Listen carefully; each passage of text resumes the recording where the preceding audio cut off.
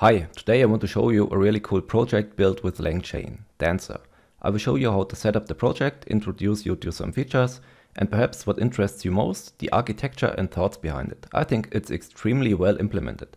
So let's first start with the setup. To use Danswer, you have to clone the repository from Git. If you scroll down, you can see a feature list. So you can chat over documents and so on, but what I like most is the user authentication on the document level. And also that you have the option to manage different connectors with a management dashboard and set up features such as live updating. That's pretty cool, and I've never seen that in a project before. So to see how the setup works, we have to go to docs. It's here in the deployment section. And here you can see that's the setup. You can use different commands. I will use that command, which will build the Docker images from scratch. After cloning the repository, you can now see this is our project, and we've got that deployment folder. And inside here, we've got the Docker Compose folder. This is the one we will use. So we have to cd into that folder. So let's go to cd deployment and then cd Docker Compose. As you can see here, we've got also the option to use Kubernetes to deploy it. And I think that's very nice to not only run it here on a single computer, but also run it on a Kubernetes cluster.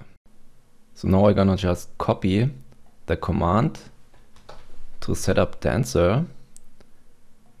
And now let's just copy that command in the terminal, and that will take its time. I think about 5 minutes. For me, it should be faster because I already downloaded the images, but you have to wait a little bit now.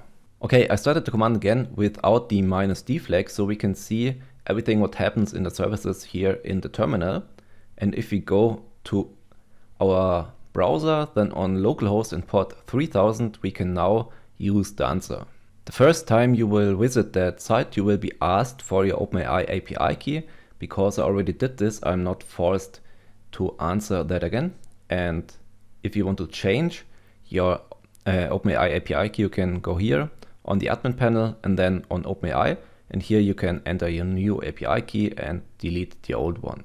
So before we start with adding data to our vector store, first some information about the tech stack here. This is our front end, and that is built with Next.js, that is a React front end, and it communicates with the backend, which is built with Fast API, which is also my framework of choice in the backend. I also did a crash course on Fast API if you're interested to learn that. So, okay, let's now add our first document. There are multiple connectors which you can use. I think the easiest one is just use a file connector. So that's pretty easy. So you can just click on the upload button here, or you can also drag and drop a text file just on here, and then it will be stored in the vector store. As you can see, I already did this here, and I can see how many files I stored. I can also see the status, and I can also remove that file again.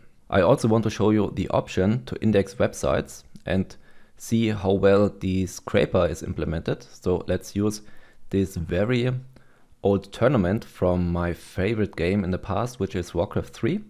And here, this is a tournament called World Cyber Games. And I want to find out if OpenAI or the LangChain model behind it is actually able to find out the winner. Here are just tables, and there's not so much written text. So I'm interested if that works or not. So let's copy that link. And now use that to index that URL. So let's try to connect it. And as you can see, now the status is enabled. And in the background, there will be now a task that scrapes the website and writes it into the vector store. So to see how that works, we can go to status here in the indexing tab, and we can see that currently it's in process. And we can see that we have 16 documents indexed, and it's indexing almost 20 docs per minute. So we have to wait a little bit before we can actually run our queries against the indexed information from that website. Okay, after waiting a little bit, we can now see that we've got 52 documents indexed, and the status is now enabled. So we can now chat against the documents which are now in the vector store. Okay, now let's click here on the left, and we can now use AI search and try to retrieve the information. So let's ask, who won the World Cyber Games 2010? Let's see if that actually works. So we can now see it's trying to answer. So we can see the answer and where the model retrieved the information. We can see it was retrieved here from that website, and here are the actual results which were used to create the final answer. And as we can see, the winner was XLord, and that is wrong. Yeah, I didn't get the answer correct. Yeah, that's a little bit an issue with the scraper and using tables. But in general, we can see that the connector was used. And yeah, to be honest, that was quite some difficult task. But yeah, I think the project itself is pretty nice. Of course, it's not perfect, but I think it works well. But that's not the end. I want to take a look at the actual architecture behind it and the ideas. To see this, we have to go to the docs again, and here is the quick start tab, but we have to go to the system overview. There we can see there's a very nice image of the architecture, and as you can see, this is how it works. So we've got two perspectives here. We've got the user perspective and the admin perspective. So as admin, we are allowed to connect different sources to our vector store. And as you can see here, we've got our applications, for example, Confluence, Google Drive, ServiceNow, local file tasks, a website, and so on. And if we add a document here, the syncing of the documents will be handled in a background task queue with Celery. And that makes our service, our API server, independent from syncing the tasks here. And I think that's a pretty nice solution. So if we add multiple documents, the performance of that API server will not suffer from that. So this will always be in the background and will sync the documents with the vector store. On the other side, we've got the user, and the user wants to ask a question. So this will be handled via Nginx, which serves as a proxy and routes the traffic to the API server. And the query will now be embedded, and we will make a request to OpenAI, for example, or to a local language model. That does not really matter.